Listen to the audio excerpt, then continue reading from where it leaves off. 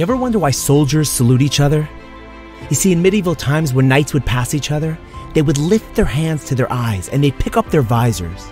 They would show their faces to each other, which was risky, but it also let the other person see who you really were and that you're not an enemy. And that's where the army salute comes from today.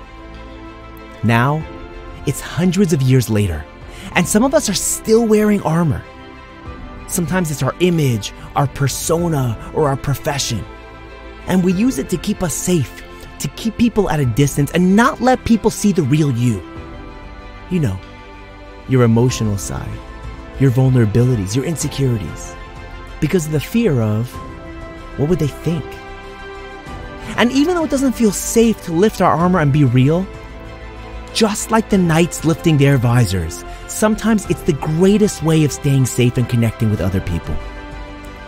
Rabbi Noach Weinberg once said that the Hebrew word for fear is yira, which means both to fear and to see.